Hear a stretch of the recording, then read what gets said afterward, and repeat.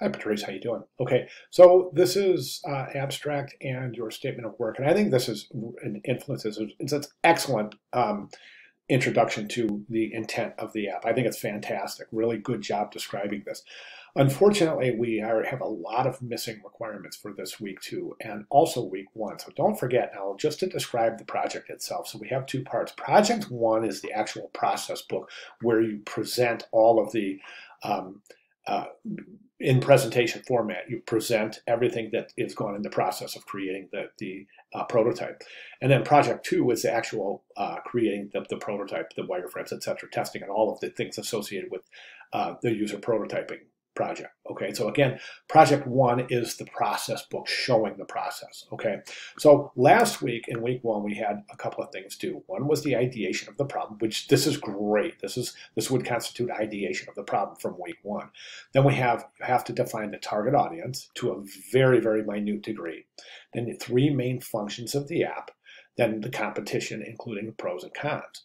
Then in week 2, if we jump over here, we can see, you know what, I want to get rid of that right now because we don't need that. So we jump over to week 2, and this is what's due.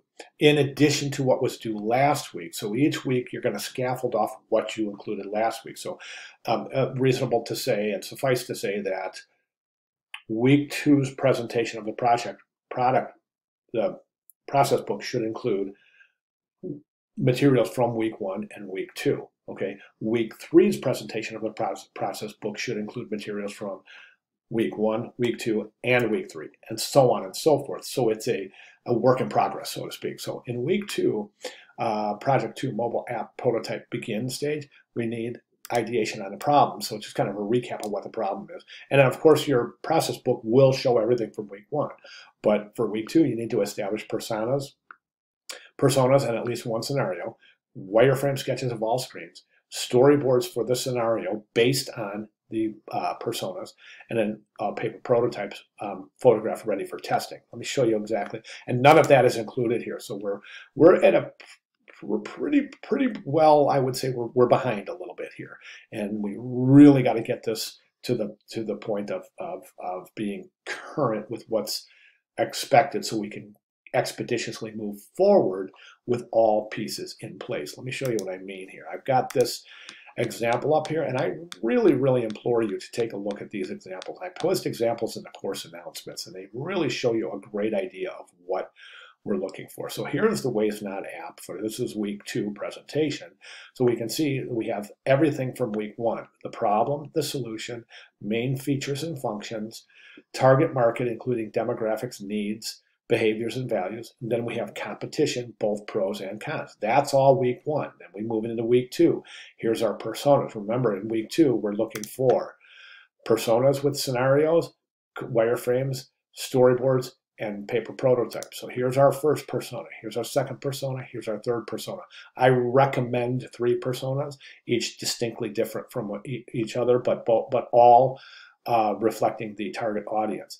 Each persona. Now you take one of the personas, the individuals from the personas, and you put them in a situation that might require some benefit from using your app. Then you create a storyboard. So here's the storyboard based on, this is the scenario, based on the persona. So an individual from the persona is placed right in this situation, and the storyboard describes how the individual, where they are and what they're doing when they're confronted with a problem that could be rectified by using your app.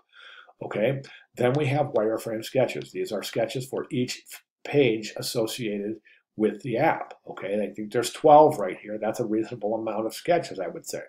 So we need the wireframe sketches, and then you transpose those wireframe sketches to your user prototyping, and this is the reason they're sketches as opposed to digital mock-ups, because you need to change them on the fly based on the results of your paper prototyping testing stage. So basically what you have is each screen of the wireframe is slipped into this kind of mock telephone. It's got a hole in the middle of it depicting the screen. So in your user testing, you would just open the screen right in there and ask your questions. Okay, so you would ask the test subject, for example, where would you click to set up your user profile and password? They would select that, then you would change the page out to that screen they selected, and then say, okay, where would you click to go to so-and-so? Okay, so let's say where would you click to go to flute lessons per se, or for example. Then they would click that, then you would slip that page in there. Okay, this is why it's important to have mock-ups of every page in the app, so you can slip that page in there and say, okay, now where would you go for this? And that's how you do your user testing based on paper prototypes, which are based on the wireframe sketches.